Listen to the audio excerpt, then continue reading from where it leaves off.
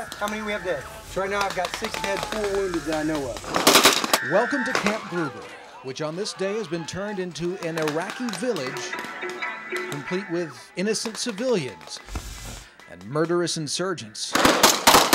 Rear security! Behind us! Rear security's over there! Dozens of guardsmen learning under fire how to distinguish friend from foe. We're just going to walk through. Is that all right with you guys? It's all right. Learning how to stay alive. First room entering this building. Roger. That's where the CCP is going to be established. It lets everybody get a taste of what it's going to be like, a more realistic training environment with the noise, with the explosions, with firing blank ammunition. It allows us to communicate with each other and really get a feel for how it's going to be. They discover it's going to be like this. Quiet one moment, and then.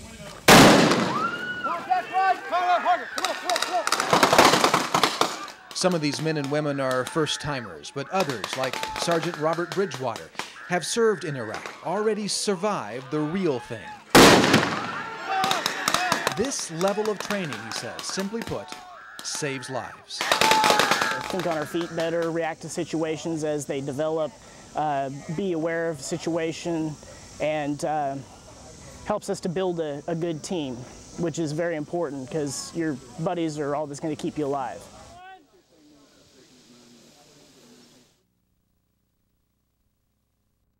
Here at the Battle Creek Golf Club in Broken Arrow, you'll find a lot of these in the parking lot. Out-of-state license plates. They belong to people who came into town to watch the PGA, but also want to play golf too.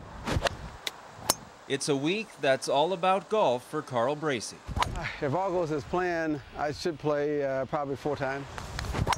Now, if I get a couple straight like that on the course today. And he won't be playing alone. Here's one for the road. And I have some friends coming in from out of town that want to play. All right, Edmo, hit it on the green. They're showing up at Battle Creek. Oh, he just barely misses. And other golf courses all over the area. Golf fans in from out of town who are also golfers themselves. And we're going to the PGA tomorrow morning. And likewise, if all goes as planned, I'll play some golf tomorrow afternoon. All the extra golfers. I've got 424 or 441. Means plenty of extra cash for courses. How many players? Pretty much booked solid all the way till 3:30. And the out-of-town golfers aren't the only ones teeing off. The PGA Championship is also inspiring local golfers to play more. And that's a pretty good shot. Motivates them to want to get out and play and practice a little bit more. It kind of excites them when you get a major championship that comes in town. But Carl and his out-of-town friends don't need inspiration. All they need is a tee time.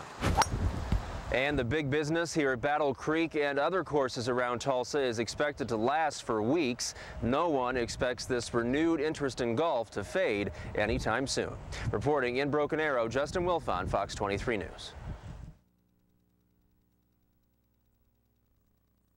Floodwaters have risen several more inches since we were out here last night. Yesterday, you could see a road closure sign that was still visible. Today, it's completely underwater. Now, neighbors we're talking to today say these waters are still on the rise.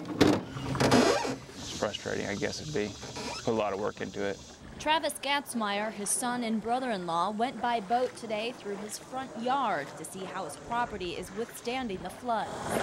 Spent 3 years getting all the trees weeded out and grass to grow, planting grass, planting shrubs, thousands of dollars in landscaping. He thinks it's just a matter of time before water moves into his home. I don't know if the house will take another one. The bank's probably moved about 50 foot up the road there. And just downstream, or what used to be down the road, a grass meadow that produced hay for livestock is now a lake. Travis says it will take 5 or 6 years for it to grow back. Pull your motor up, Dusty. When a person starts losing his most valuable asset, which is his home, he needs to know that somebody out there cares. Rogers County Commissioner Mike Helm says it's the worst he's ever seen. We've got 2 crises going on. The oil coming down from Coffeyville, the water coming from Coffeyville and Bartlesville. Now emergency crews are battling the oil with buoys before it gets into Lake Oolaga. Hopeful that those buoys and the cleanup and the suction tank they can use to suck that off or skim that off of the surface. The possibility of oil, the water, the destruction. For some like Travis, it's almost too much to bear. Disappointing. Reporting in West Claremore, Kathy Koretich, Fox 23 News.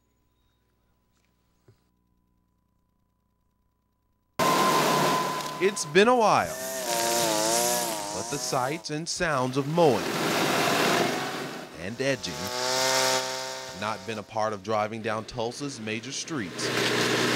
But before seeing workers in action here near 11th and Memorial, drivers like Ivan Knight have plenty to say about the tall grass. The grass is terrible. It's a disgrace for our city to be like that. Just out and out a disgrace. He says it's more than just a nuisance.